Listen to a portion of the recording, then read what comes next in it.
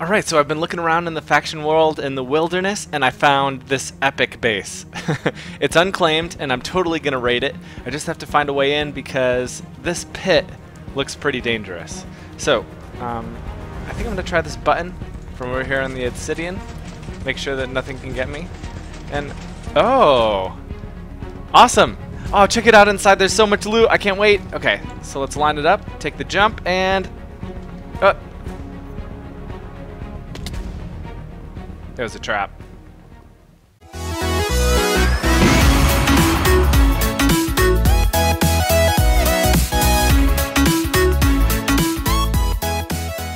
Hey, this is RonnygoBOOM, and welcome to my trap tutorial series. In this series, we're using another trap invention with ghost blocks. If you haven't seen my ghost blocks video, check it out here. It's got so many really cool ideas and shows you a lot of the tutorials on other things you can do.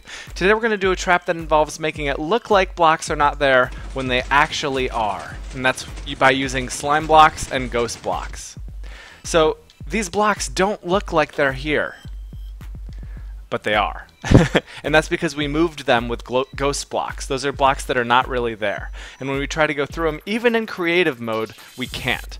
And in survival, we try to go through, we can't, and then we fall to our death.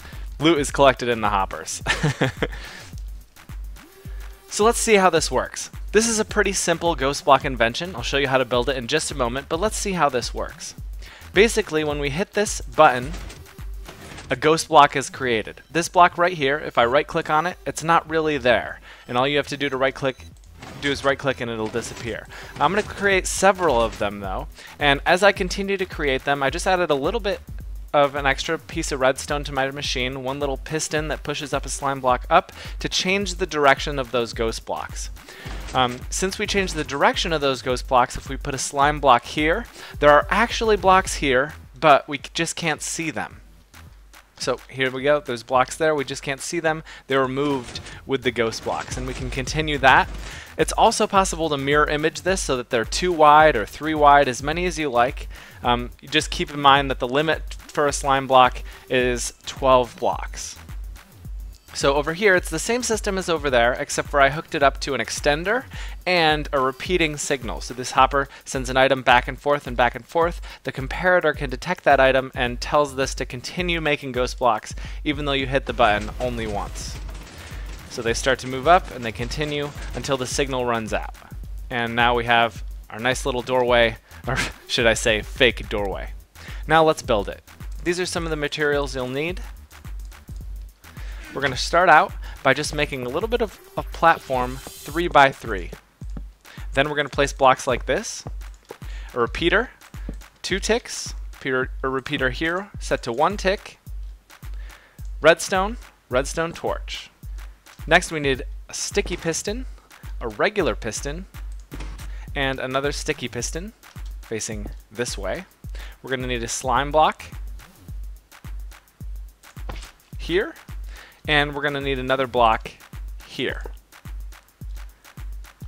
If I were to have a button here, we would have our ghost block generator already. You see this is generating ghost blocks. But we don't want horizontal ghost blocks. In fact, we want vertical ghost blocks. So to make this go vertical, all we have to do is place a redstone torch here, a couple blocks. We're going to have this one go down 1, and we want a sticky piston facing up with a slime block. Next we just need some redstone to connect it, and that's it. Now, as this slime block goes up and down because of that sticky piston, it will push that ghost block upward. And the last thing that we need is just a single slime block right here, and that slime block can be attached to your door.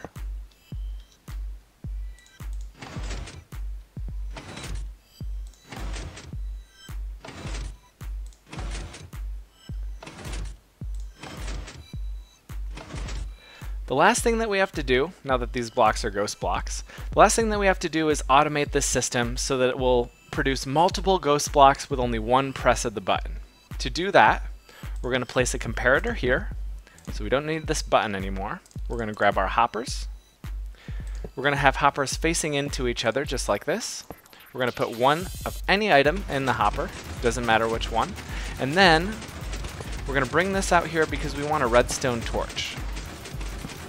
We don't want that on all the time. Next, we just have a redstone signal that goes to a button wherever you want to place it. For the sake of this video, I'll just place a button right here. Right on the outside, right in front of the door. We're going to place redstone underneath, and we want to extend this signal. My choice method of extension is using comparators. So I'm just going to place a comparator facing this way, a comparator facing this way, and a redstone and a block, and that's it. This should extend, and now we should have a system that will move these slime blocks. Now we just need some obsidian to line our doorway.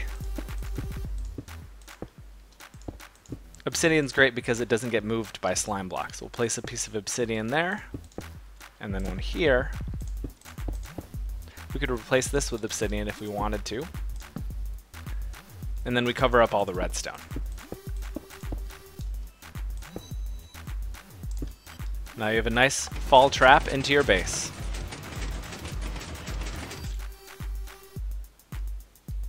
Thanks so much for watching. I hope you really enjoyed this episode, and if you did, please hit that like button. You guys have been smashing that like button lately, and it's really been helping my channel. We're growing really fast, and I can't wait for this summer. Starting June 8th, I'm going to be doing YouTube full time. Until then, I'm going to have trap videos every Tuesday, and Boomcraft server videos in between. Make sure you subscribe to my channel if you haven't yet, and I'll see you next week for Trap Tuesday.